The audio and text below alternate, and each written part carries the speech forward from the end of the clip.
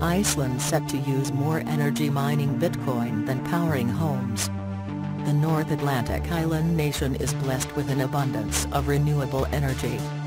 Iceland is expected to use more energy mining Bitcoins and other virtual currencies this year than it uses to power its homes.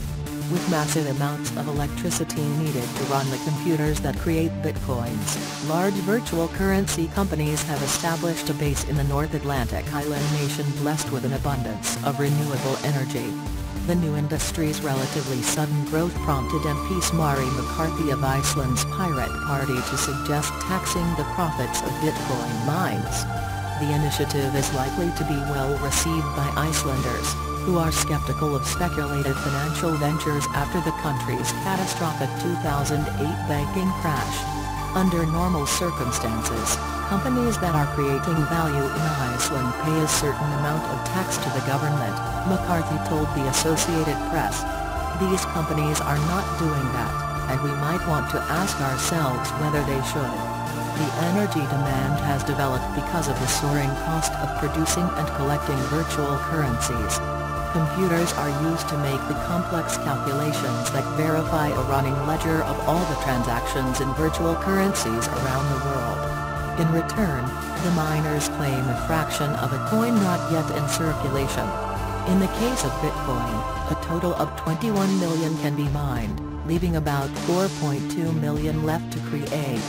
As more Bitcoin enter circulation, more powerful computers are needed to keep up with the calculations, and that means more energy. The serene coastal town of Keflavik on Iceland's desolate southern peninsula has over the past months boomed as an international hub for mining Bitcoins and other virtual currencies. Among the main attractions of setting up Bitcoin mines at the edge of the Arctic Circle is the natural cooling for computer servers and the competitive prices for Iceland's abundance of renewable energy from geothermal and hydroelectric power plants. Johan Snorri Sigurbergsson, a business development manager at the energy company Hitaviet at Suðurnesja, said he expected Iceland's virtual currency mining to double its energy consumption to about 100 megawatts this year. That is more than households use on the island nation of 340,000, according to Iceland's National Energy Authority. 4 months ago, I could not have predicted this trend, but then Bitcoin skyrocketed and we got a lot more emails. He said at the Svartsengi geothermal energy plant, which powers the southwestern peninsula where the mining takes place. Just today, I came from a meeting with a mining company seeking to buy 18 megawatts, he said. At the largest of 3 Bitcoin farms currently operating within Keflavik, called Mjolnir after the hammer of Thor, the Norse god of thunder, high metal fences surround 50-meter-long, 164-foot, warehouse buildings stacked with computer rigs. The data centers here are specially designed to utilize the constant wind on the bare peninsula. Walls are only partial on each side, allowing a draft of cold air to cool down the equipment. What we are doing here is like gold mining, said Helmut Dropp, who manages operations for Genesis Mining, a major Bitcoin mining company. We are mining on a large scale and getting the gold out to the people. Today, 1 Bitcoin is valued at about $10,000, according to tracking site CoinDesk, after peaking at almost $19,500 in December. The currency took a hit in January when China announced it would move to wipe out its Bitcoin mining industry, following concerns of excessive electricity consumption.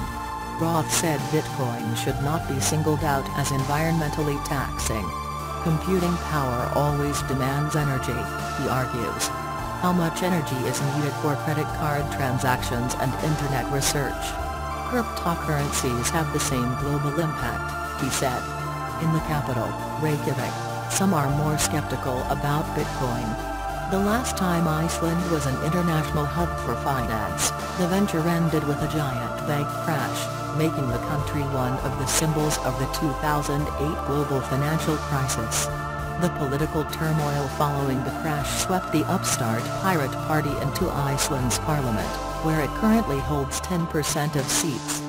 Pirate Party legislator McCarthy has questioned the value of Bitcoin mining for Icelandic society, saying residents should consider regulating and taxing the emerging industry.